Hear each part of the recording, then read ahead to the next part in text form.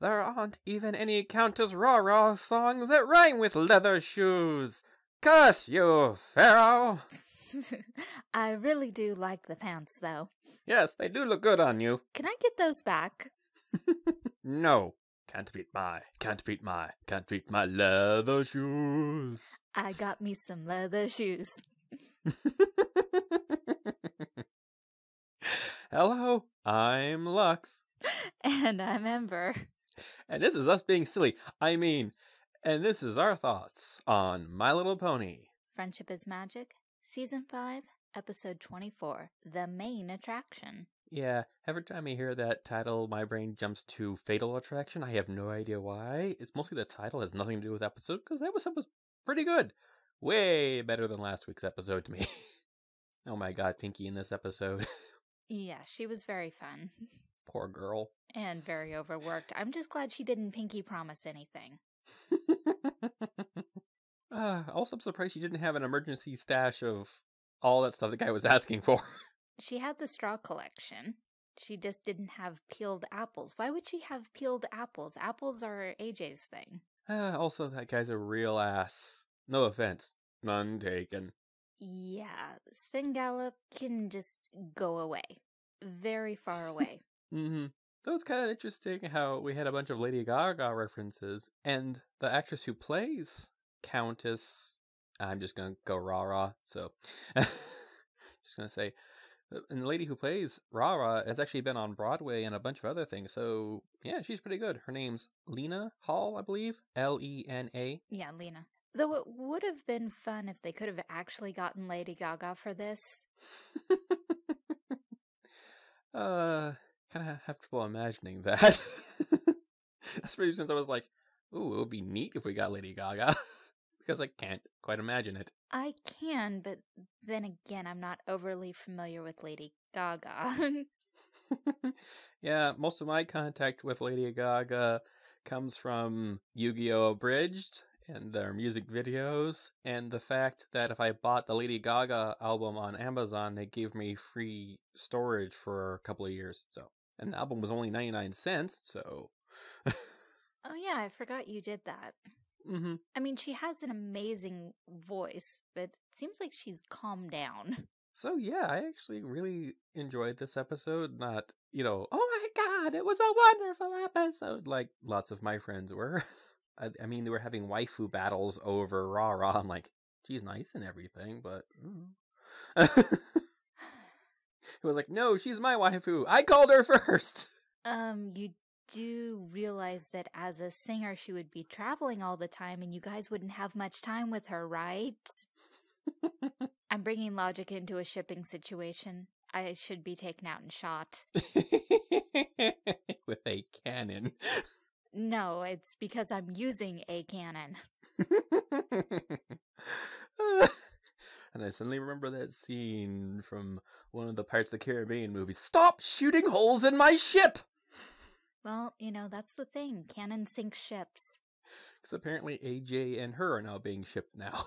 Of course, they're friends, so of course I can ship them. They're just friends, guys. Like that matters to the shipping community. Of course not. The songs were nice, although that one song at the end where she was singing about being herself and really being herself, some of the lyrics felt a little like they kind of stumbled over themselves a little bit. So other than that, the song was really nice. I was getting mild feels from it. It was more complicated lyrics than we normally hear for an MLP song, and considering that I'm a Miranda Lambert fan, I like that. I like songs that are complicated and difficult to sing. It stops me from singing, which most people are probably grateful for. And the story was nice. It was a bit predictable because I pretty much saw where it was going the moment she showed up, and pretty much the moment AJ was like, that's not the person I remember. I was like, oh, we're going for this. Either she's really changed or someone else is crafting her image. This episode also harkens back to the Rarity episode where she first got her boutique and someone was taking over for her and forcing her just to be the machine in the back. Oh, I was thinking more of Princess Spike, where one person has all of the power and someone else is making use of it in their name. I made that connection too, especially during that one particular scene where we see him off in the background talking to Pinkie Pie. It's like, I want those apples peeled and cored. That's when it really struck me like, oh yeah, this also is a lot of Princess Spike. Yes, except that Spike had good intentions and got carried away, and Spingallop is just a jerk. Quite. So, any nitpicks or particular things you want to point out? The way Rara transitions back and forth in the way she talks, because she's putting on the image when she's going around doing hoopsies, hoopsies, and her voice is totally different than the way she talks with AJ or with the school ponies. So she's very aware that it's just an image, but she's bought into it so much that she wears that mask most of the time. Good point. Also, what happened to the backup dancer ponies? I mean, okay, so Spingallop wasn't there to trigger all of the effects, but everyone knows the choreo. So where did they go? Were they all jerks too and left with Spingallop? Or were they actually nice guys? Or did Rara let them go and these guys are now out of a job because they no longer fit her image? I'm thinking it's more along the lines of they were hired by Spengala and he said they were all fired and they left. Likely, but was not made clear, so bringing it up. Also, where did she get that orchestra band? Also, nice silhouette of Octavia there. Well, doesn't that answer it? Because we've seen Octavia play with an orchestra before at an event. So, oh, gee, we got rid of everything, so we'll just use everything local. Though the way the curtain thing was lowering at the end, the shadow was still there. I'm like, is the backstage itself lowering? Or because the shadows would stay right there and the curtain would move. But in this case, the shadows moved along with the curtain. Because probably artistically it looked better. Probably. Or it was just easier to move that entire flash object by itself. Mm-hmm. The lesson was good. One of the lessons was be true to yourself. Another lesson is help your friends find themselves, I think. Mm-hmm. This was also a good AJ episode because, AJ was helping someone else. It wasn't her, kind of like poor Spike. She wasn't the problem. She wasn't the cause of the problem. It wasn't her stubbornness. It was her using her honesty to help someone else. Her honesty and her stubbornness, because even though Rara kept brushing her off regarding Spingallop, AJ kept pursuing. So that was the honesty and the stubbornness working together. I do have to wonder, the first song that Countess Coloratura, dang it, I'm not going to give in. Countess Coloratura sang was very bubblegum, as in not having a lot of meaning. So I'm wondering if she actually composed it or if it was part of Spingallop's image for her. Because both the song that she sung at camp when she was a filly and the song she sang at the end were a lot more in-depth. Not that there's anything wrong with bubblegum music, but it's a very wide difference.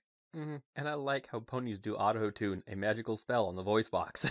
So it's good to have a unicorn as part of your pop band. And once again, how do ponies play the piano? Do you really want to question all of that? Because, let's see, how do ponies play the piano? How do ponies open doors?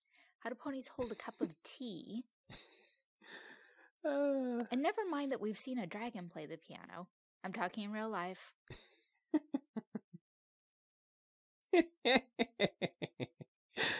I'm laughing because I just remembered, yes.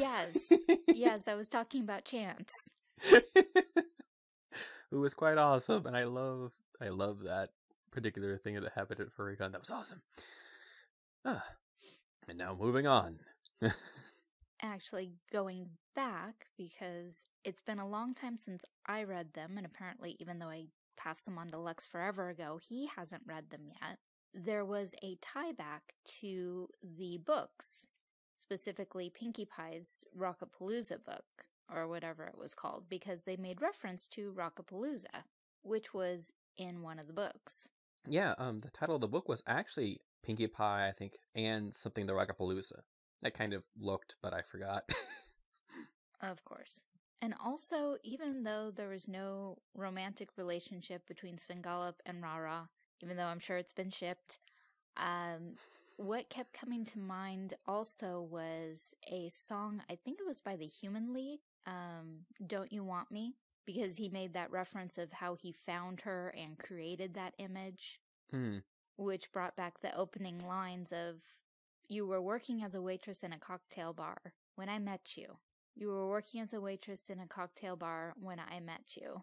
You know, so he came into her life and turned her around and changed and created this image. So there's this whole I made you thing, which is a theme of that song, even though the next verse, the woman gets to make a comeback in the next line, it still felt like there were some parallels to that. Well, I think it was also like a general theme they have a tendency to use for pop stars and stuff like that in cartoons. Because I remember this particular theme with the manager being the person who made them and then being a jerk about it and then being fired is kind of like a general theme. I'm pretty sure I've seen it before in a couple other cartoons. It is a fairly common theme. Apparently, the only time you get to have a nice manager is the original Gem and the Holograms because Jerrica is the manager. The rest of the time, apparently, your manager has to be a jerk. So any more thoughts? That was a nice surprise at the end where Rara called the Cutie Mark Crusaders on stage. And, you know, they were obviously in on it. And then they pulled AJ on stage. And Sweetie Belle levitated that triangle for AJ to hit, just like when her and Rara first performed that song. And that actually reminded me of like, oh, a contest. Sweetie Belle's going to win this one. When that contest was mentioned in there, I was like, yeah, Sweetie Belle's definitely going to win this. Except that you can't really separate the Cutie Mark Crusaders, so we had to have all three of them come up on the stage. So, final thoughts? Enjoyable episode. Predictable, but not in that, oh my god, I know exactly where this is going sort of way. More of a, oh, it's probably going to go like this. Yeah, it mostly went like that, and I'm okay with that. This is one of those few episodes where, even though it was predictable, I still enjoyed it because the theme was good, the characters were good, the acting was good, the songs were nice, all of it rolled up into what I call an okay MLP episode. Yeah, basically it's like saying Avatar: The Last Airbender had an okay episode. Which is saying it's better than most children's shows on TV. Probably better than a few adult shows on TV. Maybe we'll get into that another time. Well, I overall liked the episode from beginning to end. It was very nice. And the music was good. Definitely enjoyable. Well, I hope you've enjoyed our thoughts on My Little Pony, Friendship is Magic, Season 5, Episode 24, The Main Attraction. Thanks for listening. If you like Lux's art, you can find more of it on DeviantArt and Tumblr. Really enjoy listening to us blather on? Try subscribing. Also, comment section's there. Please be nice. Really like Lux's art? He does take commissions.